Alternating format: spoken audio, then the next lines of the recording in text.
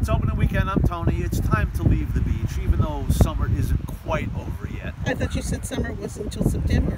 Well, it's September 9th, but I want to cut it short because I have business to take care of. I can't just lounge around on the beach. I have to go back inland and go count my money and go do business. You know what I mean? Barbarian is a new horror film with Justin Long. Sounds good.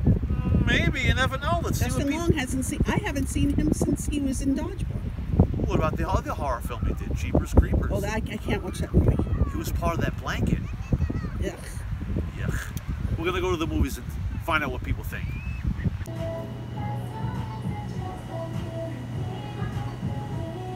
Yeah, I loved it. Hey, you just came out of Barbarian. It's Thursday night. Thanks for doing that. How was it? It was awesome. It was weird. It was not what I expected. That was weird. It was weird. It was really out there.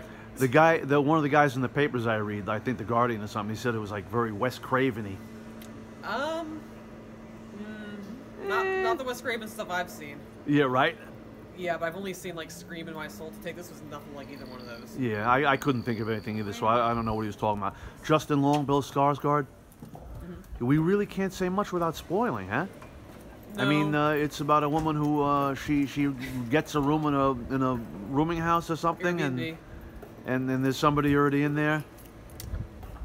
Something like that. Yeah. There's no clear-cut way to describe this movie, huh? I'll just say the movie was kind of like Malignant. It's like this year's Malignant. Okay. That's an accurate way to describe it. All right, good enough. You recommend it? I do, yeah. Okay. All right. I'm gonna go see it tomorrow, so I'm counting on you. You said it was good. Yeah. All right. Thanks a million. Sure. Be good. Well, that was real nice of that woman to give me some right out of the theater feedback for the new film Barbarian. There's really no way to describe that movie without spoiling it, so we'll leave it short and sweet. Thank you, man, for doing that, and I hope you enjoyed watching that.